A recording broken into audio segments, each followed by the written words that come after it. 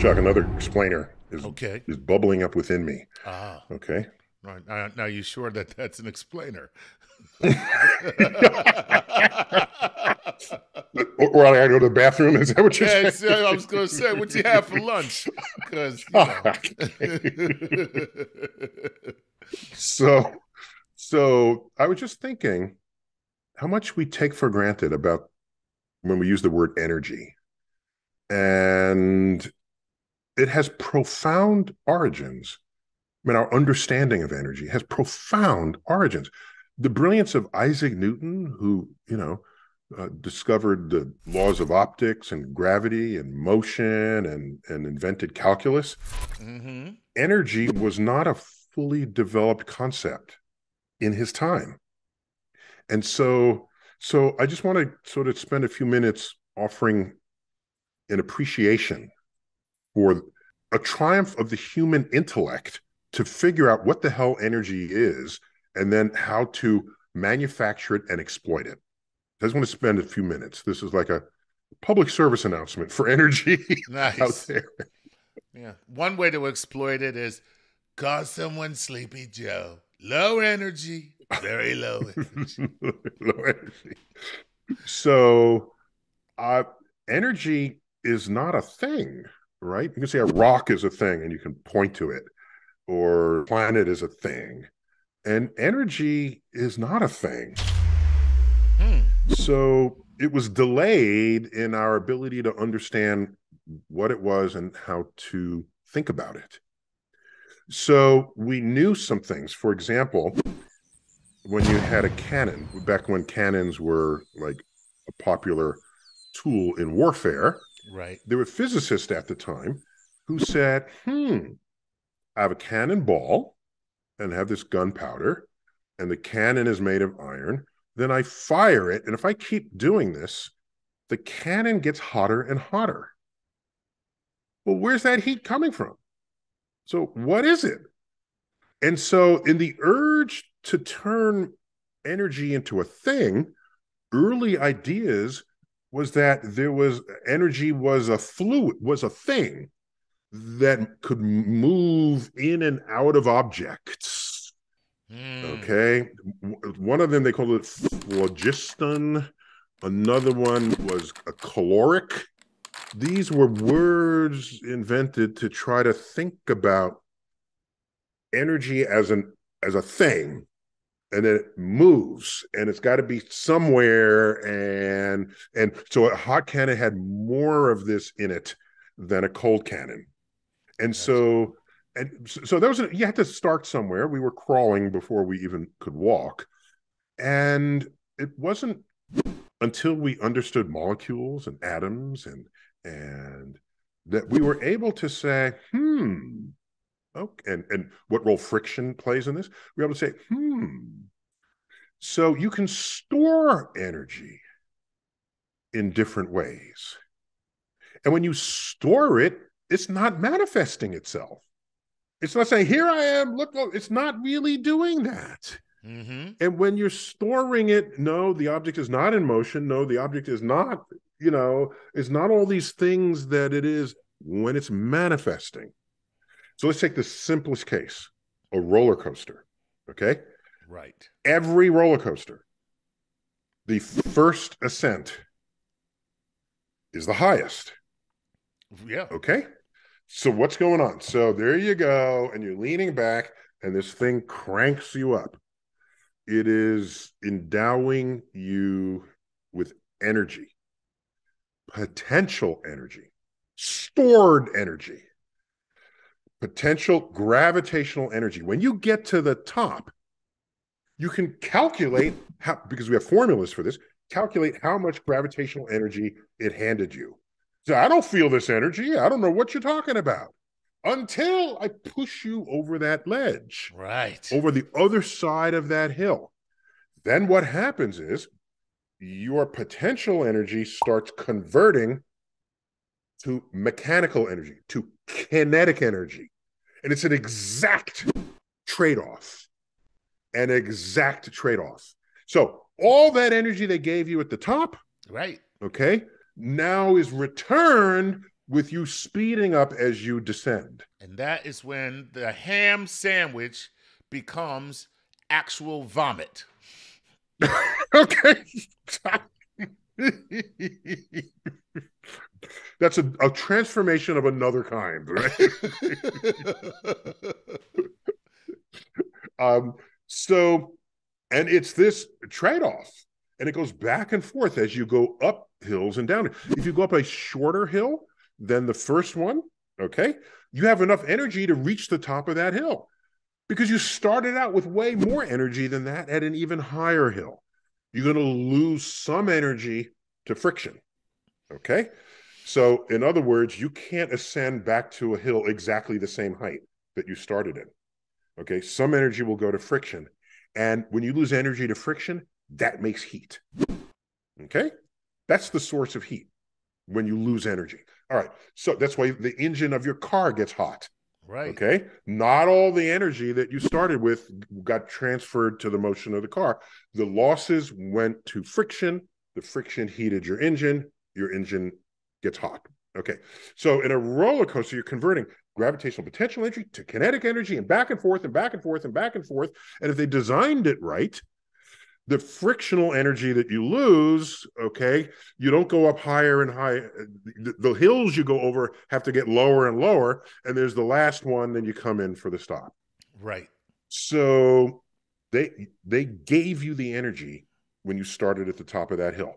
So that's gravitational potential energy becoming kinetic energy. That's what's going on there. And like I said, if you go back up a shorter hill, you'll slow down because some of that kinetic energy is giving back to you, so you can have another little lump of potential energy to take the next hill that comes after that. All right, so that's easy. We've had roller coasters forever. You could have imagined them forever ago, but it's more complicated or a little more physics involved if you want to say this molecule has energy. A molecule. Well, how am I going to get the energy out of the molecule? Just sitting there. Oh, well, you can, in one case, burn it. Burn the molecule. Okay? Why is it that you can throw a log in the fire and the log is room temperature? You put in the fire, then the fire ignites the log and the log keeps burning. There's chemical potential energy in the molecules of the log. Where did that energy come from? Where did the log get that energy, Chuck? You tell me right now. The log, it's from its molecules. It was storing. Where did its molecules get their energy? Oh, okay. Let me think about this. From their atoms. What did the log used to be? No, it used to be a tree. A tree. How does a tree get energy? From the sun. Thank you. So the sun builds molecules that contain stored energy. So that's why wood burns, because it has stored chemical energy given to it by the sun. Look at that. And it's just sitting there minding its own business. But that's why fires in homes are so deadly, because there's all this potential energy stored in the molecules of organic matter, wood, if your house is made of wood, so that the whole thing burns, converting the chemical energy into thermal energy. Wow. So much of our lives is the conversion of energy of one form into another. And what happens while that's going on? So other forms of energy. There's energy in the nucleus of an atom. Yes. You split the nucleus and take it out. We make bombs doing that. Okay? So we turn nuclear energy into the kinetic energy of an explosion to do damage to things in warfare. Gosh. Okay? That's nuclear or chemical energy. Some chemicals will give you their energy not slowly, like a slowly burning log. They'll give it to you catastrophically. All right? And we call those bombs. Okay? Or a firecracker. Catastrophically. Boom! The energy goes to break apart the firecracker, goes into the sound, that it makes, the shock wave, all of that. So our lives and everything we do is nothing but a ballet of the conversion of energy from one form into another. Mm. Do you know what the French word is for energy? I do not. Calorie. Oh, leave Okay. it. Leave it to Calorie. the French. Calorie. Okay. But of God. So when we consume food that has calories, a one-for-one definition of calorie is energy. But what does not have calories, of course, are cigarettes, which is why we smoke them, because they are not fattening and they make you look so cool.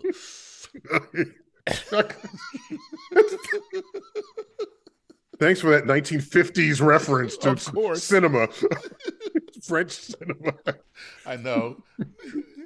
So, but think about it. So you eat food that has, you look at the calorie content. That's how much energy it has. Okay.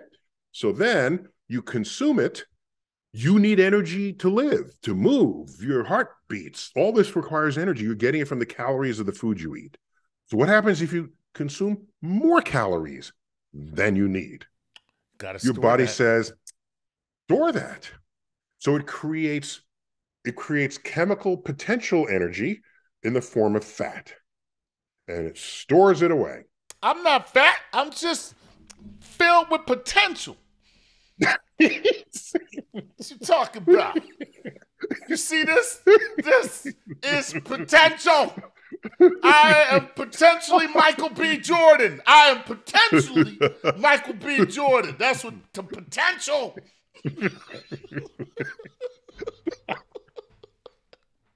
My six-pack is just beneath the potential. It's just beneath all this potential. You don't even know what you can have. And by the way, that conversion of your body's calories to your energy is not perfectly efficient. So what happens to that excess energy that's not converted? That's the inefficiency of your body.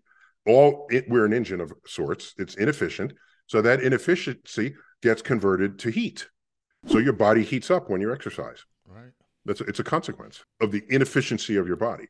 But your body loves that because now it's part of your temperature regulating system.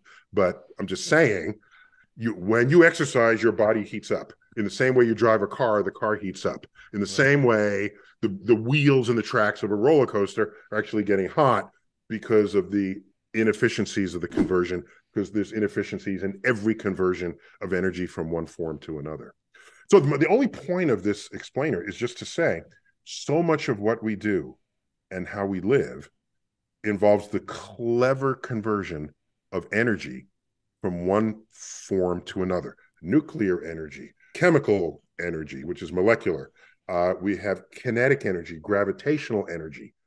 All of this comes together, and our ability to exploit that in the service of civilization is one of the great triumphs of physics, especially 19th century physics, where they figured out, oh my gosh, look what we can do. Another quick one, just look at a locomotive, right? Well, what's going on there? Well, the locomotive, all right, I don't know if you remember, they'd have to fill up from water tanks every now and then. Okay, well, what does the water do? Well, a locomotive burns either coal or wood, and it heats so that's the chemical energy. It heats a vat of water, so it's got the stored chemical energy of the wood into the active thermal energy of the vibrating water molecules. They then evaporate, creating pressure for the steam to then move wheels to have the locomotive go forward. Oh my gosh. And that all started with solar energy that made the wood or the coal, that made the fire, that made the boiling water, that made the pressure that moved the wheels. All of this is a triumph of our understanding of energy. Now, what you just said there, I can hear Exxon going, listen, guys, we're actually solar energy. Okay? So I just see it coming ultimately, now. ultimately, it started guys, as solar energy. this is solar energy, okay? Fossil fuels started as solar energy. This is true. This is true. It reminds me, and we got to end right now. It reminds me of this bumper sticker that says "No nukes," right? From the anti-nuke movement, and then the O in the "no" is an image of the sun. It says "No nukes." No nukes. Okay, yeah, okay. Exactly. I know what they mean. They want you to do solar energy, but the sun makes its energy with nukes. All right, just like make that clear here. That's how that it started that way. So anyhow, I just thought I'd put all that out there. That's and cool. So just to enhance our appreciation for what energy does for us and how being clever has enabled us to build civilization on the exploitation of converting energy from one form into another. Yeah, it has built civilization, and ultimately it will destroy civilization. On that happy note, Chuck, thank you. This has been another StarTalk Explainer. This one on all forms of energy and how it can create and destroy all that we work for. Thank you, Chuck, for that happy thought. Neil deGrasse Tyson here. Keep looking up.